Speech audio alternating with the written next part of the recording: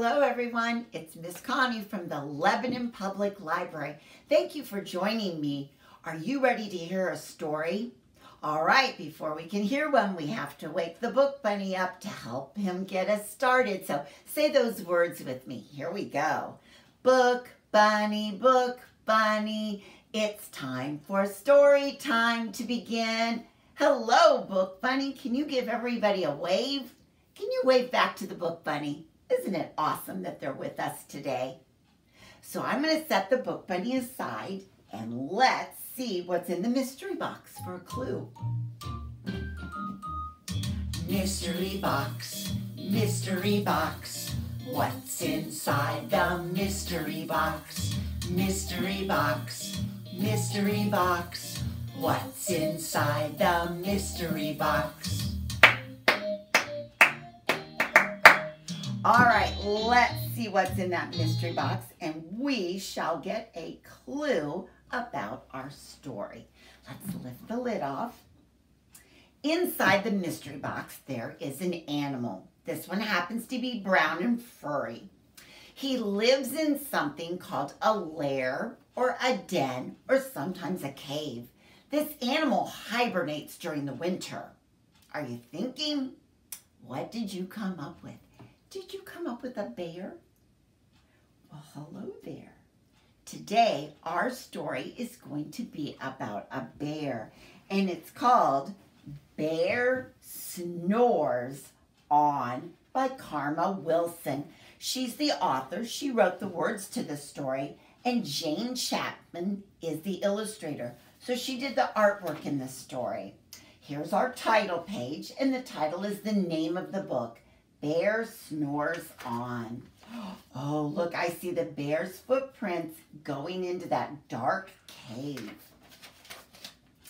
In a cave in the woods, in his deep, dark lair, through the long, cold winter, sleeps a great brown bear.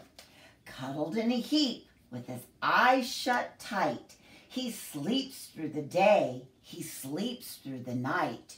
The cold winds howl and the night sounds growl, but the bear snores on.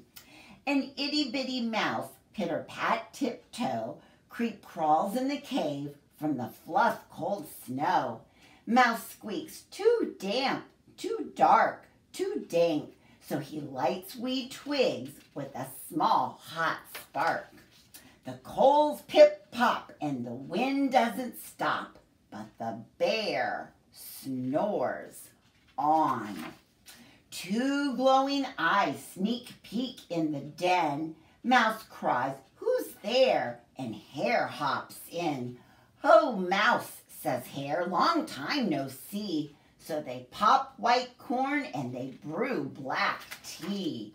Mouse sips wee slurps. Hare burps, big burps, burp, but the bear snores on. A badger scuttles by, sniffs, snuffs at the air. "I smell yummy yums, perhaps we can share." "I've brought honey nuts," Badger says with a grin. "Let's divvy them up, cozy down, and dig in." And they nibble and they munch with a chew, chomp, crunch. But the bear snores on. A gopher and a mole tunnel up through the floor. Then a wren and a raven flutter in through the door. Mole mutters, "What a night! What a storm!" twitters wren. And everybody clutters in the great bear's den. Hare stokes the fire. Mouse seasons stew. Then a small pepper fleck makes the bear achoo. He blows and he sneezes, and the whole crowd freezes. And the bear wakes up. Bear gnarls and he snarls. Bear roars and he rumbles. Bear jumps and he stomps. Bear growls and he grumbles. "You've snuck in my lair and you've all had fun. But me, I was sleeping, and I have had none.